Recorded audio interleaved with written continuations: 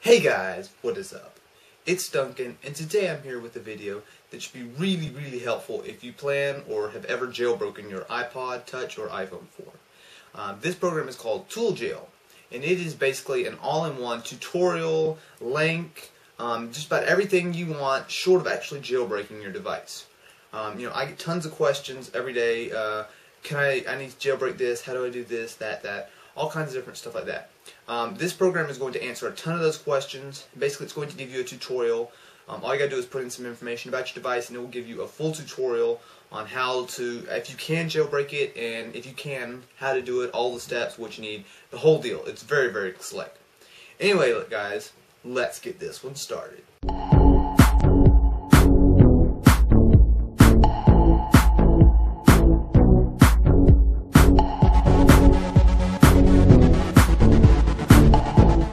Okay guys, let's get this one started. So to begin with, we just come to this link, which is at iHackintosh. If you'd like, you can go ahead and scroll through here. It's pretty simple.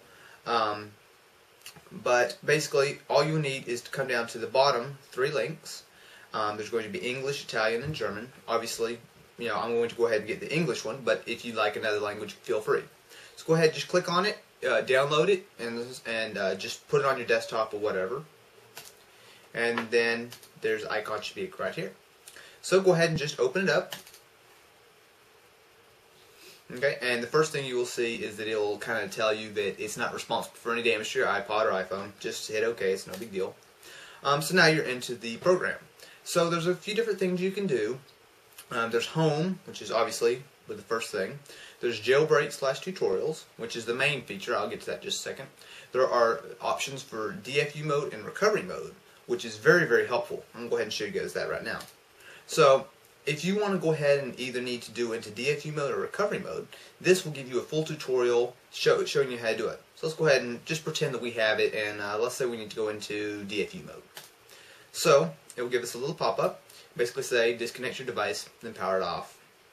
Cool. So we go ahead and hit next, and then once we do, we hit start, and it will give us the timer, to say and hold the home and power, and it will basically actually give us a full tutorial and show us how to do it, basically hold our hand through it.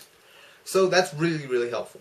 We'll also tell you guys how to downgrade, which is very helpful because a lot of people, especially, who accidentally, download an earlier version of this firmware like 3.1.3, a lot of people accidentally did that and want to come back to 3.1.2. So this is going to give you instructions on how to downgrade your specific device. It's really handy. Lastly, we have links.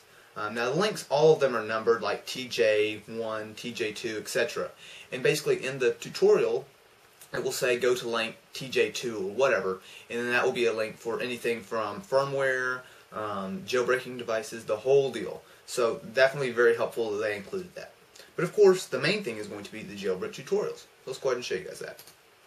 So here you will see that there's a list of a lot of different things such as device, firmware, everything like that. Okay, so let's just do something random. Let's do an iPhone 3G, just to show you for an example. Just click it and let's go through here and pick a locked iPhone 3G. Okay, so pick the firmware.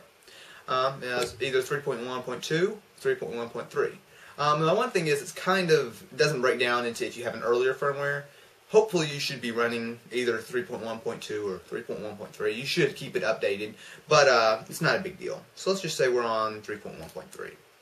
Now it's going to ask iBoot, but that's only for the 3GS, so it's not going to apply.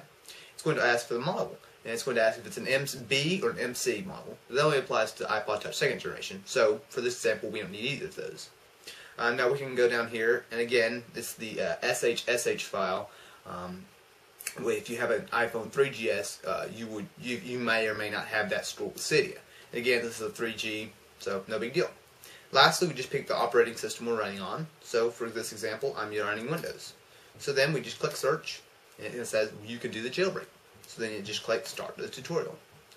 Now it will give us a little pop-up saying it's impossible to unlock the baseband. So it basically is just telling you that it will not going to tell you how to unlock just jailbreak. So no big deal. So now we have it. So it's really simple. It'll basically say download 3.1.2, download Red Snow, go through, and it just goes through the whole deal. And now I haven't tried all these yet, but every one I've seen seems to be really accurate. And of course, if you still need more help or you're curious, you can always come look up one of my videos or one of somebody else's videos, and it'll definitely walk you through it. So anyway, guys, that is a very, very cool thing called ToolJail. It really should help because Apple's got this so mixed up where there's a ton of different firmwares, devices. It's a really confusing situation. So use ToolJail. Just make sure that you input all the information correct, and it will give you the perfect tutorial. Anyway, guys, thanks for watching.